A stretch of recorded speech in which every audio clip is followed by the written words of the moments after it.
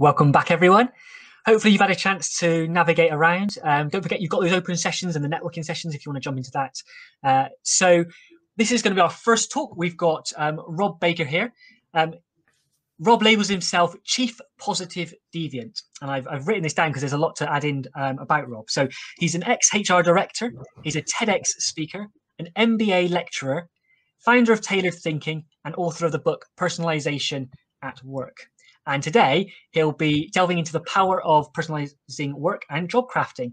So this is Rob Baker. So over to you, Rob. Hi, welcome everyone, and really pleased to kind of be speaking to you. And someone who, I suppose I'm wearing different hats today. So I'm someone who benefits from Stride. So I use your services to benefit from it. But also lovely to contribute and share some ideas today that hopefully many of you will find useful in terms of your the business that you either run, or for the kind of, if you're an employee within a business, who actually kind of shaping how you do your work. So what I'm going to do today in the 50 minutes that we have is I want you to be curious about actually, are there things you can do to shape and personalize your approach to your work to make it a bit more fulfilling, more engaging, more productive for you. And so you might be looking to kind of improve your engagement with work, your energy at work, your the ability to kind of switch off maybe from the work that you do, to kind of a better balance between your work and personal life. These are things a lot of us are having to manage at the moment. If you're an employee, it may be a case of actually saying, how can I set up my job and the way of working so that it kind of really works for me? So that these are the things that we want to kind of explore today. And we're going to do this through a mix of PowerPoint slides. So I'm going to share with you some slides. We're going to do a whiteboard activity. So we'll kind of tangibly look at an activity that we'll do today that I often work with groups to do that. And I'll share with you a short video as well at some point. And so we'll mix it up and use lots of different elements to today's talk. So I'll share my slides with you all to start with, and I'll just click on the right buttons to do this.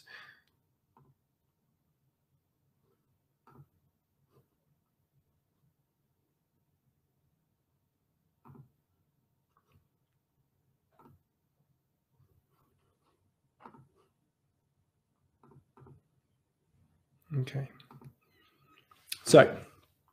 So we're going to think about how we can create meaningful work through job crafting, or how you can create positive work for yourself. There's loads of, we'll send you the slides for Kieran and others. You'll get slides from this, just to let you know that I've put loads of resources and references out there. If you're struggling with anything that I'm saying, or kind of want to know more about it, then please don't hesitate to drop me an email. So I'm really happy for you to just do that through any of the Stride team, or just kind of email me directly. And I think within the slides, you'll have my email address in there. If you're interested in kind of going much deeper in terms of the topic of job crafting and how this can impact on you and as a business, I've written a book about it, so Personalization at Work. And this is kind of a real deep dive about actually how you can bring these ideas to life. So depending on what your kind of your interest in this space, then there's lots of different material that you can dive into. Tailored Thinking, our positive psychology, wellbeing, and HR consultancy. So we're based I'm speaking to you in Durham today, and we are focused on making work better and making better work for individuals, teams, and organizations using behavior science and positive psychology.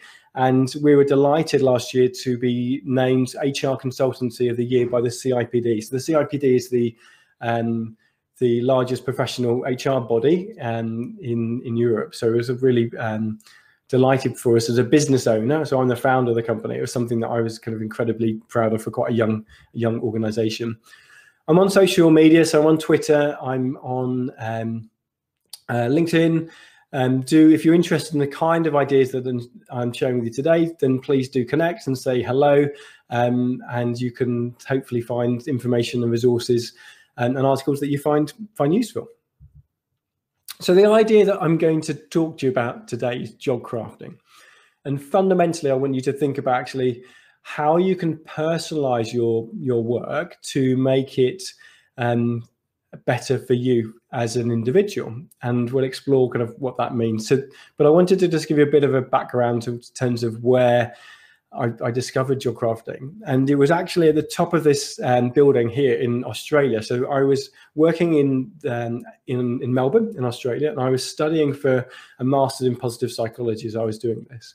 And I was in a lecture delivered by a lecturer called Dr. Gavin Slemp, and he studies positive organizational scholarship. So he studies how teams, organizations, and individuals can perform optimally from a work perspective. And he was giving a presentation about different themes. And there's one that really stood out to me. And he was referring to the fact that this was a concept, an idea that had been studied for over 15 years at the time, and had been subject to over 100 kind of academic rigorous studies. And these showed things such as outcomes when it came to well-being, when it came to performance, when it came to career satisfaction and growth. This concept was related to all of this, and this concept was job crafting, which is going to be the focus of this session. And pretty much once I heard about this idea, I kind of ran out from that lecture thinking, how can I bring this to life within organizations? And pretty much the last 6 or 7 years, that's what I've been doing as a consultant and working with teams and individuals to bring this concept to life. And when I talk about job crafting, what I'm talking about is actually personalizing and customizing your approach to work. So you can think about it a bit like a semi-tailored suit. So this image I took in Newcastle from Moss Brothers. If someone can maybe pick up the label. I nearly got thrown out of the shop when I took this picture by the security guard, but luckily I managed to get it before they threw me out. And this badge, I think, really nicely sums up job crafting. So many of us listening to this will have a kind of a job, a role that you have, and there's lots of different tasks and activities within that, and you can't just drop doing them. You've got lots of different balls you're having to juggle. There's lots of tasks and activities you have to do. Yeah, what you can maybe do is think about actually how can you customize and think about how you think about those tasks, how you deal with those tasks, how you kind of find ways to kind of shape those tasks in ways that bring out your strengths, your passions, your interests. And we'll talk about this in a bit more detail later on. But this label was around a suit jacket, and it said, tailor me to make me more you. So it was describing the fact that you could change the dimensions of this jacket to make it a better, more comfortable, better looking fit for you as an individual. You couldn't change the fabric of the jacket. You couldn't change the overall style. But you could change the kind of dimensions of it to make it a better fit. And job crafting is effectively saying, how can you do that to your job? How can you do that to any employees' jobs that work within your businesses? So it's around saying you're not asking people to radically redesign their job, but what you are doing is saying, are there ways that you can find to make your job a bit better for you as an individual, so that you're more likely to be engaged and fulfilled and interested in what you're doing. And very seldom do we create opportunities for ourselves to actually reflect on how we do our work. So what I would like to do in the 50 minutes or the 40 minutes we have now is to kind of explain why we should personalize work, a little bit more about job crafting.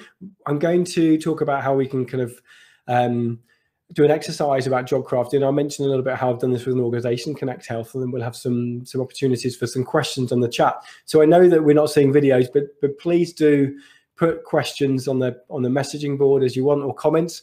I won't be able to kind of monitor all those as we're talking, but maybe Kieran or someone else on the team, if you see something that's burning an issue, then please just come off mic and raise it. So why should we be personalizing our work? Why we should be actually stopping to think about actually how do we do our jobs, how do we run our businesses, and are there ways for us to make it so that they're in ways that we find more fulfilling, more interesting, and they give us more energy rather than take away. For a lot of us, will find that we are kind of struggling for energy at some point with the work that we're doing. So when you think about it, we can personalize pretty much any and every aspect of our lives, from our cars to our clothes to our coffee shops and to our cups of coffee. We can even personalize our jars of Marmite. This is a jar of Marmite I mocked up because you could change the label of it to say work is fab. And so pretty much any and every aspect of our life around us, we can personalize. Yet we don't often get encouraged to personalize or think about our work. For many of us, our work is pretty fixed. We've got key tasks and activities that we need to do, and we just get on and do them. yet we don't think about actually other ways of us personalizing those tasks in terms of how we approach and do them. We know that when we personalize our goods and services, we tend to value them more, and we have greater engagement with them. And so again, there's no reason why those same ideas can't apply to the workplace. And I want to share with you two different studies that I think kind of relate to this kind of nicely. So the first relates to IKEA. So I appreciate that you wouldn't necessarily thought you'd be coming to IKEA today when we're speaking to us. And I think this is a really important idea, particularly if you're building your business and involving other people. This is a really important idea. So this study was done by Mike Norton and colleagues from Harvard Business School, and they got two groups of participants to come along to be involved in an experiment. The first group, they were asked to build from a flat pack kit these stationery boxes that you can see on the left hand side. So they actually asked them to manufacture, to build these things. To about 10 minutes to do it. Then they asked them to put a bid on, not a bid, so to place a value on these, to say how much do you think these are worth. The second group, they came along and the boxes had already been made for them, potentially by the first group, who knows, but the boxes had already been made for them. So they didn't have to build them, they just got to inspect them. And then they asked them to put a value on this in terms of how much they thought this was these cost. And there was a significant difference between these two groups in terms of who valued them the most. The builders built them, and then they were asked to value them. The inspectors were given the box and then asked to value them. Who do you think valued them the most? So if you can put an I or for inspectors or a B for builders in the chat function, I'd like to see your guesses in terms of who valued these the most. And I can see your answers in the chat. So Kieran's got us off with one answer. I'd like to hear from others as well. So thanks, Duncan. Louise is saying B as well. So George, Matt, Joanne, all B so far.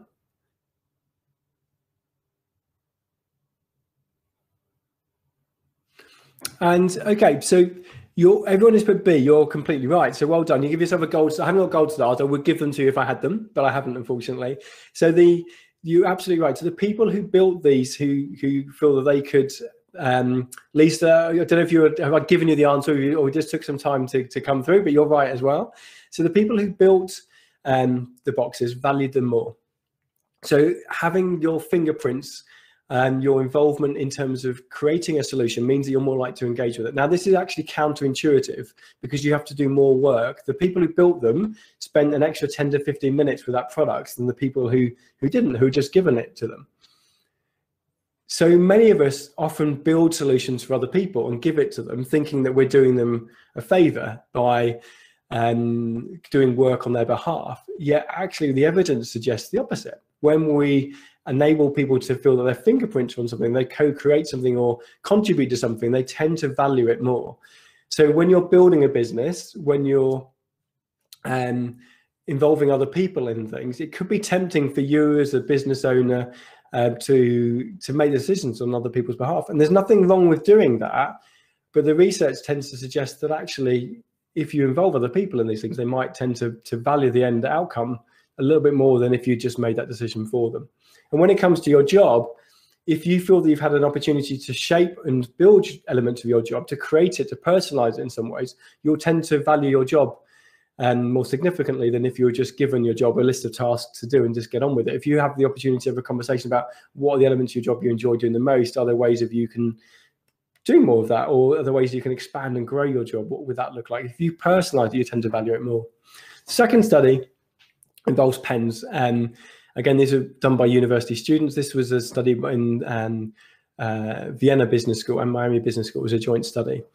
And they asked two groups of participants again they split the experiment into two groups. So everyone they asked to design a pen to advertise the university that they were going to use for marketing. So they asked all the students to say, can you use some standard software to design a logo and a pen that we will give out to alumni or people at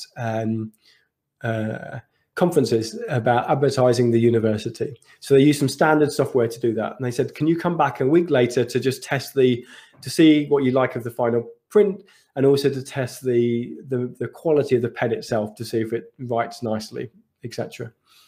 So they asked, everyone came back a week later. Half the participants were given the pen that they designed, and the other half were saying, I'm really sorry, there's a problem with the pen. Here's a pen that someone else has designed. You can just test it for the kind of quality of the penmanship. And the way that they asked them to test the quality of the ink, of the design, of the manufacture of the pen, was to do some puzzles on a page. So there were some anagram tasks and some other puzzles. What they didn't know, the participants didn't know, is that the researchers were interested in measuring how long people spent doing these puzzles and how accurate they were in the puzzles. So they found that the people who were using the pen that they had designed themselves, so had their logo on it, spent twice as much time actually doing these puzzles compared with those who've just been asked to test the pen that someone else had done. And they were more accurate on the puzzles too. So again, the people are using something, the personalized product that they personalized, they were more engaged with the task that they were using it, but they were actually better performing too. And this applies to sports aspects as well. So we see people wearing personalized equipment, and we know from research that people who are using personalized sporting goods not only feel good about it, kind of maybe a personalized putter or football boots or shirt or whatever you might see someone using, but they tend to perform better too. And this again applies to the workplace. When we encourage people to personalize their jobs, personalize their approach to work, rather than just doing a task, an activity that someone else has given to them, they tend to perform better, but they tend to be more engaged and interested in what's happening as well.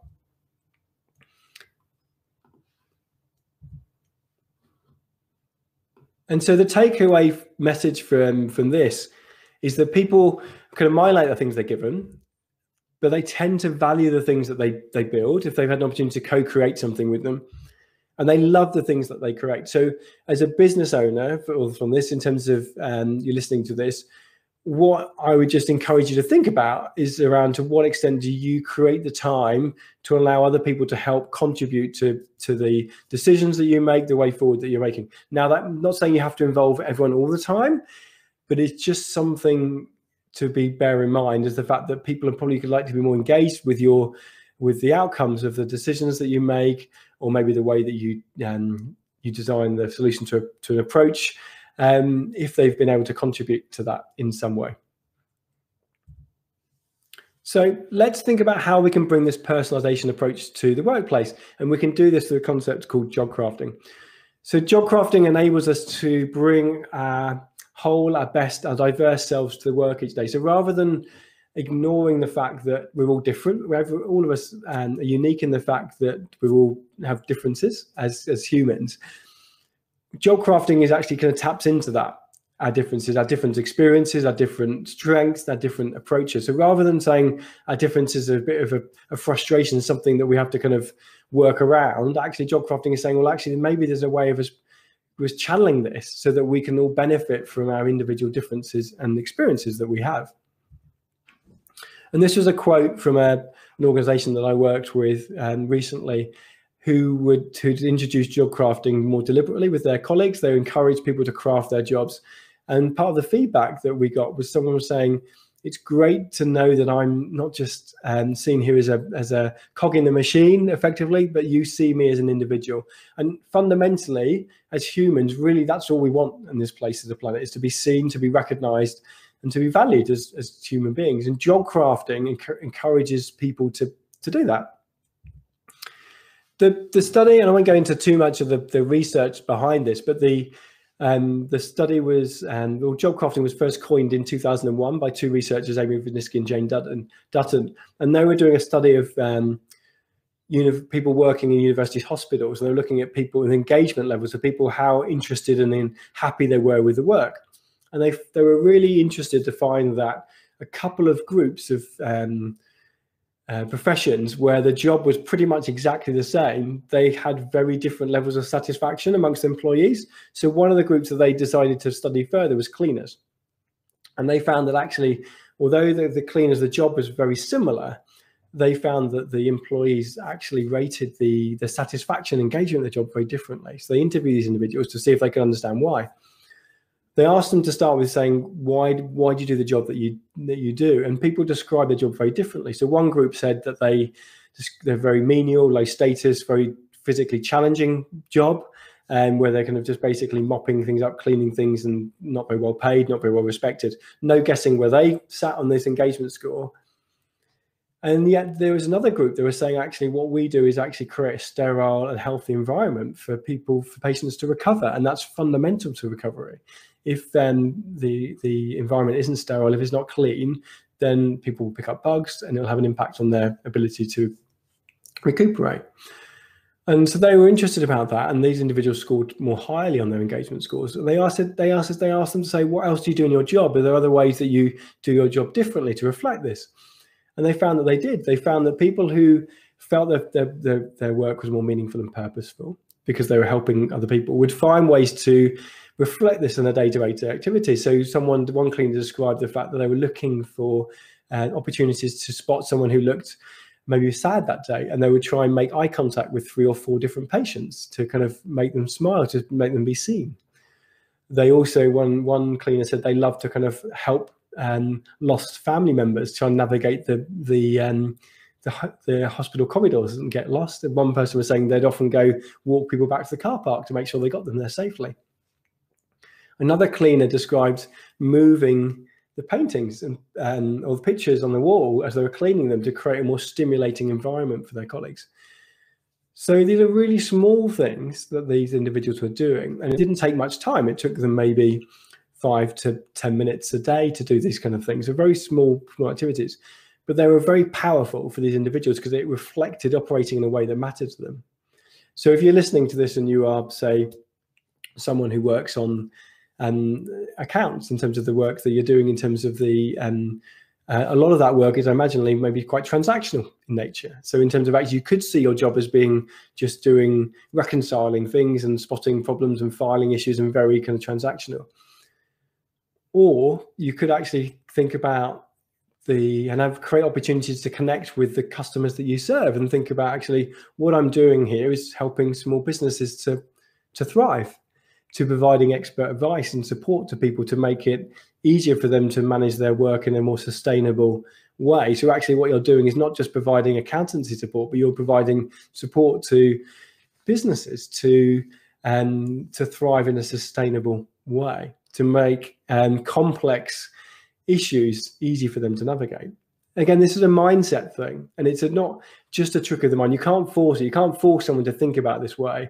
But what you can do is create opportunities for yourself and for your colleagues to maybe think about how they impact on other people and the wider work they do. And then think about other small ways you can maybe change your job to do more of the things that matter to you. I'm just going to share with you a little video that I think shows job crafting to life. I'm just going to tee this, make sure it's set up. All right, so it is.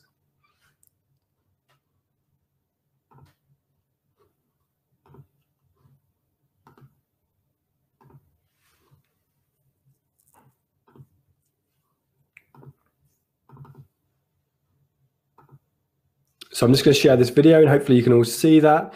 If you can't, Kieran, you can just jump off and let me know, and I'm going to play the audio for you as well. So just shout, Kieran, if you can't see this. I'm assuming you can. 72, service to Oklahoma City. When David Holmes used to give the pre-flight instructions, the passengers would tune out and glaze over. Not anymore. We're going to shake things up a little bit. I take them by surprise. I usually don't tell them that I'm going to do it. And to do it. You guys with me? All right. So give me a stomp, clap, stomp, clap. David needs a little audience participation to pull it off. There you go. Keep that going. This is Flight 372 on SWA. The flight attendants on board serving you today. Teresa in the middle, David in the back. My name is David, and I'm here to tell you that. The first time I did it, it's really just because it's just a fun thing to do. If you have a seat on the road with the exit, we're going to talk to you, so you might as well accept it. You got to help evacuate in case we need you. If you don't want them, we're going to reseat you. And I didn't know how they were going to react, but I was in a good mood, and I like to have fun at work. But then people started getting off the plane telling me, that's the first time I ever listened to the emergency instructions. Before we leave, Our advice is put away your electronic devices. Fasten your seatbelt, then put your trays up, press the button to make the seat back raise up. David was discovered by a passenger who recorded his rap on her cell phone and said she was going to put it on YouTube. And I said, I dare you. And 2 days later, she did it. And 2 days after that, it was already over 2,000 hits at the time. Now David is a YouTube sensation, and he's been doing the rap ever since, to rave reviews. Sit back, relax, have a good time. I've never experienced a rap in flight attendant. It's pretty awesome. Pretty easy. And I don't like rap, and I really like that. That was pretty good. Thank you for the fact that I wasn't ignored. This is Southwest Airlines. Welcome aboard. Woo.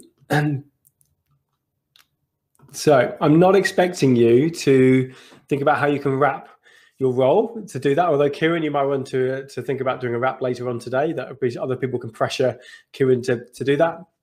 But what I do like about this video is that it shows a number of different kind of attributes of job crafting that I see when I work with organizations and with individuals and teams. So I'll share these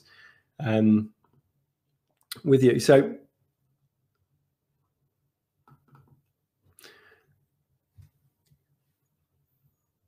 there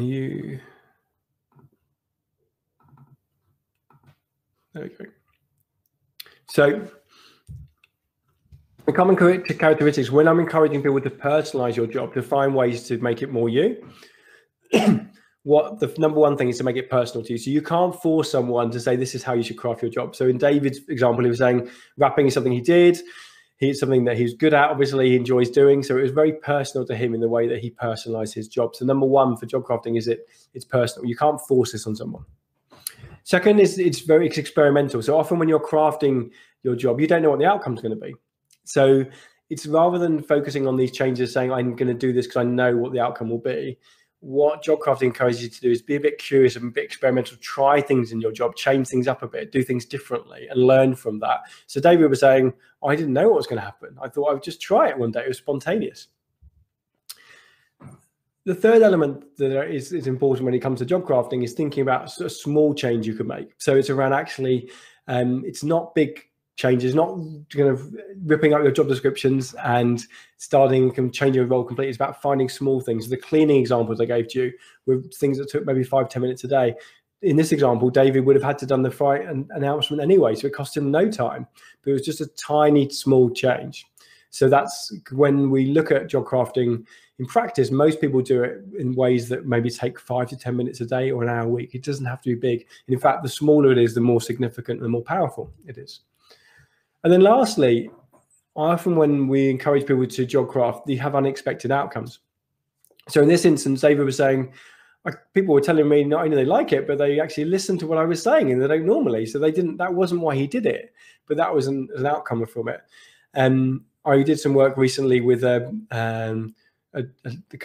senior leadership team, and one of the things that they were looking at saying was important to them was connecting and building relationships with their colleagues.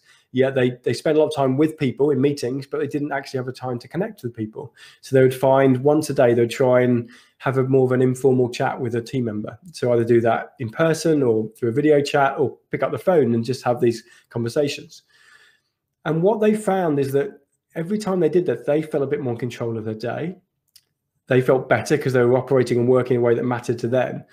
But a month or so later, one of their colleagues came up to them and said, we've noticed that you've been kind of more visible. You've been connecting with people more. Is that a deliberate thing you've been doing? And it was kind of deliberate in the fact that they were doing it for themselves because they wanted to connect with their colleagues. But they weren't expecting it to be noticed by their colleagues, so actively, so visibly, yet it was. So they were very surprised by that outcome. Another example of this recently is someone was saying they used to have walking meetings from a well-being perspective. They wanted to get more energy in terms of their day to create more physicality in what they're doing. It was a very sedentary job. So they used to, in their office building, they used to go for a walk around the block with a colleague for a chat. So what they decided to do in experimental ways, they put their headphones on, phoned the colleague up, and they both had virtual walking meetings. So both of them would be talking to each other, but they would both be walking around their streets, around by their houses. And the reason for doing that was to kind of get more exercise. But the unexpected outcome of that was that they found the conversation more engaging. They came up with some better ideas. They had a better sense of connection with their colleague because they were listening to what they were saying. They were away from their screens. So again, that was an unexpected outcome. And I just want you to recognize there's loads of benefit of just you being curious and changing things up in terms of how you do your job. Now, some of you may be saying, I've done this before. I'm kind of very proactive, or you might know people who are constantly shaving and shaving. You're constantly shaping and shifting and improving the way that you do your work. You might be doing very proactive, but there's a difference between being proactive and job crafting. So if you were to see two runners on the street going past you, one of those runners could just be running for exercise or because they enjoy doing it, and there's nothing wrong with that at all, but that's what they're doing. They'll get all the benefits of that exercise, feeling good, kind of maybe managing their weight, having more energy, all that stuff they would have. Yet another runner who would look identical, running past maybe the exact same pace, they may be running for all those reasons, but they might have an additional purpose. They might be training for Couch to 5K. They might be training specifically as part of a weight kind of loss kind of regime, or they may be training for a half marathon or something. So they will have an additional purpose to why they're running. And so when it comes to job crafting, some people are naturally proactive and will find ways to shift and change their job. It's part of kind of how they are and what they do. And that's great. There's positive benefits from that. But job crafting is kind of going beyond that. It's around being proactive with a purpose. So it's around being deliberate in terms of how you do that. So it's around actually saying, I'm going to be proactive because I want to make this more personal to me, to make this job better, because it pulls on my particular strength or my interest in helping my customers or something that matters to you. So it's not just being proactive, it's about being proactive with a purpose or being deliberate. So that's the distinction between those two aspects. I'm not going to go into some masses of detail, but this is, I think, just a useful framework I find for kind of exploring job crafting. So the green center of this is the why of job crafting. Why does job crafting matter? And it's linked to thriving. So people have high levels of well-being. It buffers stress and anxiety when we're feeling we're in control of our jobs. It's linked to performance. Not only do individuals who job craft rate their own performance levels higher, but their team managers do as well. And even customers report high levels of satisfaction with the people who are serving them if the people who are serving them actually job craft, research has found, which is quite interesting.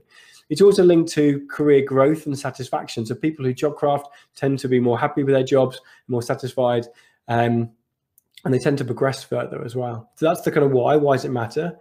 So again, for the business, if you're interested in your people performing well, or you're interested in yourself performing well and being engaged with doing, I'd say job crafting is something you should be interested about, curious about. The next layer is around the what of job crafting. So how do people job craft? People job crafting in lots of different ways. There's lots of different shapes and sizes. They tend to do it in one of 5 motivations, 5 ways. So one's changing your tasks, your activities. The second is around looking at your skills. So developing new skills, refining your skills in an area. The third is connecting to the purpose and meaning of your job. So it may be a kind of understanding why are you doing the job that you're doing and exploring that, the impact you're having on other people. The fourth element relates to your relationships. So it's around how are you connecting with people around you. That could be your colleagues, that could be your customers. It could be around amplifying those relationships, building on those relationships, or even reducing or changing those relationships if they aren't working for you. And the fifth element relates to well-being. So this is around finding ways to make your job healthier from a mental or physical perspective and changing your work. So the example I gave of the people doing their walking meeting was driven by a well-being crafting goal. They wanted to create more activity in their job. That's why they were doing what they were doing, but they were actually also changing their tasks and they were building their relationships with their colleagues, but that wasn't the kind of primary purpose for it. So when I'm encouraging people to job craft, I get people to think about kind of why you're doing it. Think about one of those 5 different ways of doing it. And then lastly, the how of job crafting. How can you do this? It's around creating time, energy, and opportunities for you to think about what do you do, how do you do it, who do you interact with, where do you do it, and why do you do it? So all those kind of questions. It's creating the space to do that and thinking about, based on that information, are there ways that you can improve your job? And we'll go through an exercise in a second to do this. So hopefully that makes sense to people. And what we'll do actually is I will jump to a love and loathe activity to show it to you. And I'll just pause at this stage in terms of if anyone's got any specific questions about the things that I've shared with you so far before I move on to the love and loathe exercise. So I'll just look at the notes if anyone's got any questions. And I noticed hi. I've jumped in. Thanks. This is really good. I've actually got one question, which I think is probably, as business leaders, lots of people will be thinking about. Obviously, you've talked about personalization here as quite a, it's very personal. A lot of people might have read the book, The E-Myth. Yes. In the kind of scalability of businesses, the efficiency of sort of repeating tasks and those sorts of things. I'll drop my camera, but I just thought maybe that would be a worthwhile question asking. Like, how do you think they're, they contradict each other, or do you think they can work side by side? So I think there's something in terms of efficiencies and effectiveness. There's nothing wrong with that. There's an approach and standardization of things, but there is potentially a cost associated with that as well in terms of engage. It's difficult to be engaged and is involved in something that's very very efficient, where you're not having the opportunity to connect with other people. And often when there is people concerned about job crafting, they're saying actually this is going to make people less efficient, less effective. They're going to craft ways that's going to impact on their business, and yet that doesn't happen in practice. The 99% of time when I've seen this, through the literally nearly thousands of examples when I've collected this, but also backed up by evidence, shows that people tend to craft in positive, proactive, and responsible ways. So they don't do it in ways that actually create hurdles or inefficiencies of business. They will do it in ways that create positive things. And again, this doesn't have to be big. It can be 10 to 15 minutes a day, so it's quite small. So I would say it doesn't stop you from being transactional. It doesn't stop you from looking at building efficiencies. And maybe what it can do in terms of doing that is it frees opportunities up for people to develop the roles in different ways as well. So in terms of so I wouldn't say anything against those kind of elements at all and job crafting. But I just encourage you to think about if you're asking someone to do something that is just purely transactional, and they don't feel that they've had the opportunity to kind of contribute to those or personalize how their activity, that work's done, or recognize the benefit of it, they're probably not going to be as engaged in that task. And as a consequence of that, they may not last very long in that role. There might be turnover, or there might be other costs. Yet there may be ways of tapping into that person's strengths in different ways for the business. So that's just something I'd mention about that. I'm just going to share with you just this slide from a love and loathe exercise, and we're going to do it on screen. But I think it's useful to see it. So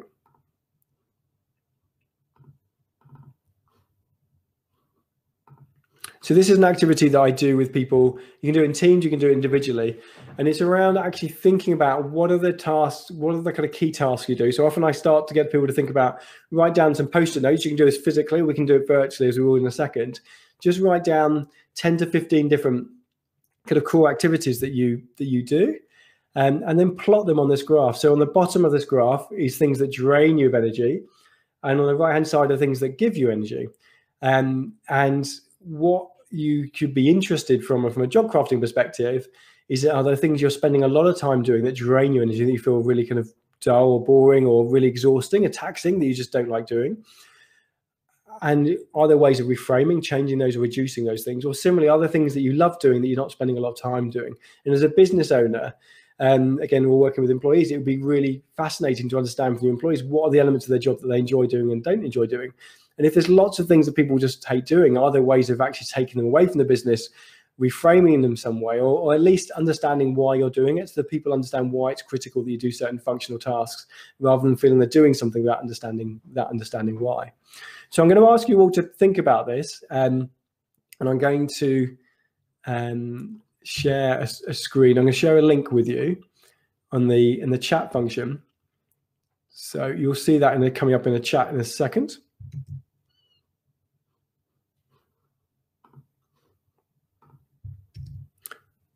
So hopefully people can see that, and you can click on that link now, but don't do anything yet, please.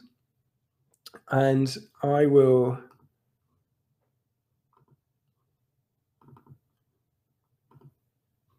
share this link with you now. So I've shared a link with you, and you'll see this time and energy aspect. And what I'd like you to do is put 2 post-it notes up, because we'll just do it to start with to see how it feels. So if you look at my screen at the moment, the hop-in screen, on the left-hand side, you can see I can pick up a sticky note. So you can see on the left-hand side, you click on sticky note, you choose a color, and then you just simply put it down on the board. So I'd like you to think about what's one thing that you do that drains you of energy. So for me, it's back-to-back Zoom meetings. That's something that I spend quite a bit of time doing at the moment. It drains me of energy. So I need to think about ways I can improve or do things differently. And I'd like you to also add something on the right-hand side about something that gives you energy. So what's something in your task that you do that gives you energy? And just put 2 things down on either thing. So use sticky notes to do this. If you're struggling to do this, just put a note on the chat, and I can monitor that as well. Because I can't see anyone putting some post-it notes. On the left-hand side of the screen is your sticky note. Scroll onto that, and then you can put on. Great. So people are starting to put these things on now.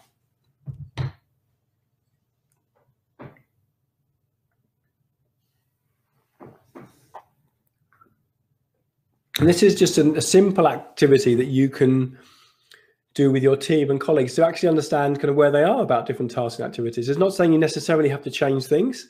People are sometimes worried about asking this stuff in case they can't have a solution to it. Yet I'd argue you're better off knowing about it and saying, look, I'm sorry, I don't know the best way of solving that at the moment, but I'm going to try and do my best to find a way of doing it, rather than just it being unsaid and maybe festering for an individual if it's something they hate, if they hate doing. You might also find, and this often happens when you do this as a team, so you can do this as a team activity, that people, there might be some people in the team who love doing certain things and other people that hate doing the same tasks. And actually then you might be able to reallocate your tasks somehow, so that some people are saying, actually, if you love doing, I've seen sales presentations, if you love doing pitches and presentations to organizations, then maybe we can find more opportunities for you to do this. Yeah, similarly, if you absolutely hate doing that, but you're really happy to put together kind of slide decks or presentations to individual pitch decks, then maybe that's where you should be spending your time. So it gives you the opportunity to reflect on the different tasks you do and potentially boost them. So I'm just seeing things that people drain them energy: monthly billing, admin, emails. Yeah, I can relate. I'm nodding my head to a lot of these things. Negative interactions. Yeah, so a lot of the time there could be in terms of dealing with problems or complaints. A nice hack for emails that I find is that I tend to do it in batches now. I'm quite playful with my emails. So rather than have them all the time, I will kind of go in and say, right, I'm going to do half an hour of emails now and just dive into the emails for that half an hour and just see how many I can get done in that half an hour. So I set an alarm clock. It could be 15 minutes or 20 minutes, but I do that in a really focused way rather than just constantly snacking on emails during the day, which I find just gets in the way of my kind of flow and productivity. You may not be able to do that if responding to email all the time is your focus. Yet many of us can probably dive into emails like 3 or 4 times during the day for 20 minutes, 50 minutes at a time. Team Day, speaking to Kieran. Oh, well done, Kieran. You're getting a shout out. I assume you didn't put that on there yourself, Kieran, because that would be worrying, speaking to yourself, but who knows? But being able to connect with other people, speaking to certain colleagues is something that can lift us up. So just from this exercise, and normally I'd encourage you to say you could do this as a team or spend half an hour doing this, mapping things out. What the next stage, and I'll share with you in a second, is then think about what are the things you can do to kind of do a bit more of this. So what are the things you can do to maybe reframe and change the things that you don't enjoy doing, that drain you of energy, and what are the things potentially you could do to kind of amplify and do a little bit more of that fills you with energy. And again, we're looking for small things here that take 5 to 10 minutes a day or an hour a week. So if I was to go back into my slides now,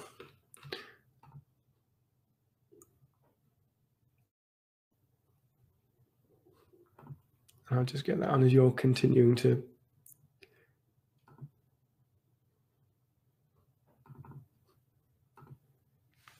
So, oh, this has got interesting. So that's not worked. Hang on. I will.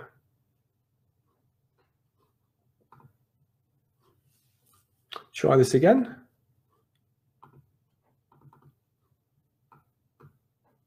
Yeah, that's better. So what I encourage people to do as an exercise, and again, you can do this as another activity, either based on the love and loathe, or you can do it independently. You can just go through each of these 5 different aspects and saying, what elements of your job would you like to grow, to add to, promote? What would you like to do a bit more of?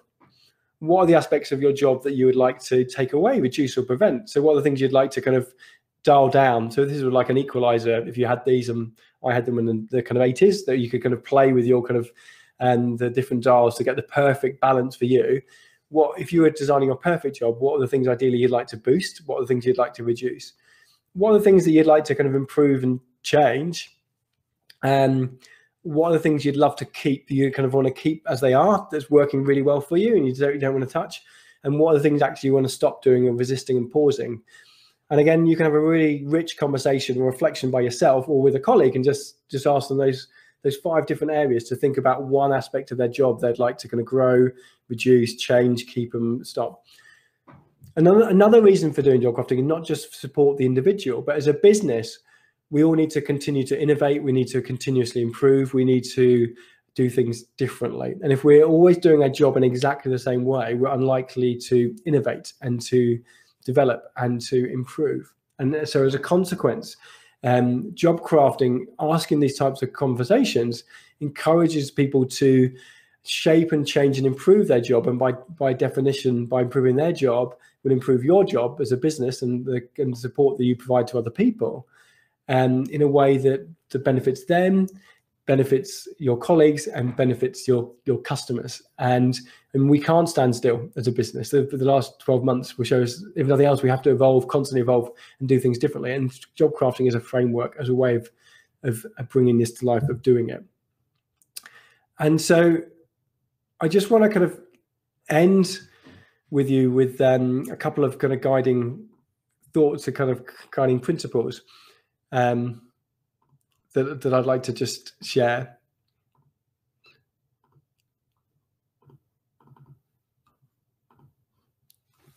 And from my perspective, we should be kind of creating and crafting freedom and flexibility in our work, rather than being fixed and fixated. So I'm not saying you shouldn't standardize tasks, you shouldn't do it, but you should also allow people to an element of flexibility, a bit of personality in terms of what they're doing.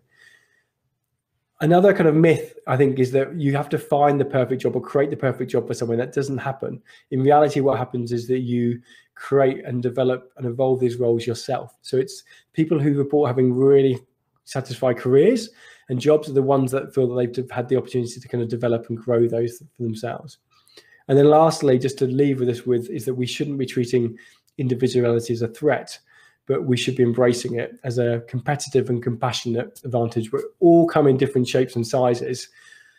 And rather than just leaving personalization to our cups of coffee, we should be bringing it to the work and the workplace and the work that we do. So I'd like to finish on that aspect, and we can take some questions if people have them.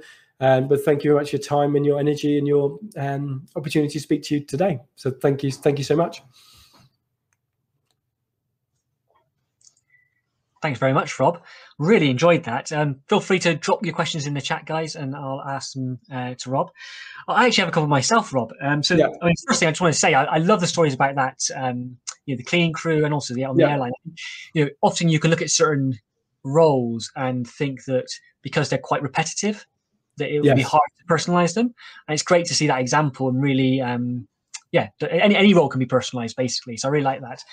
I know that we try from an output in our business to try and focus on financial clarity for our clients, rather than just simply going, oh, we're just doing this for the sake of doing this. That's why the data becomes such an important part of what we do.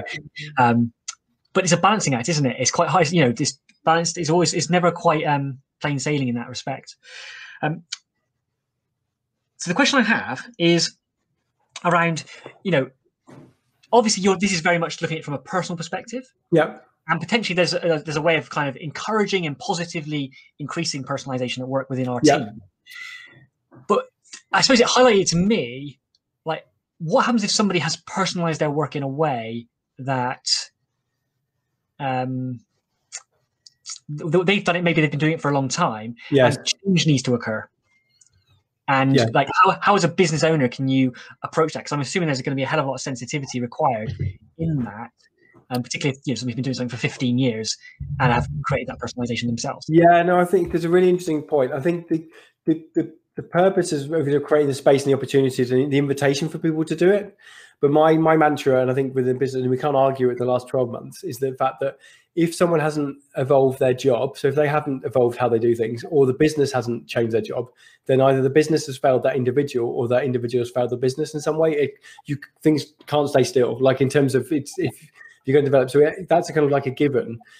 But the way that I think job crafting is a positive approach is that it invites people to say, actually, what are the things that you'd, rather than me telling you how you should change your job, and then maybe an element of this is actually what are the things that would you like to do for yourself.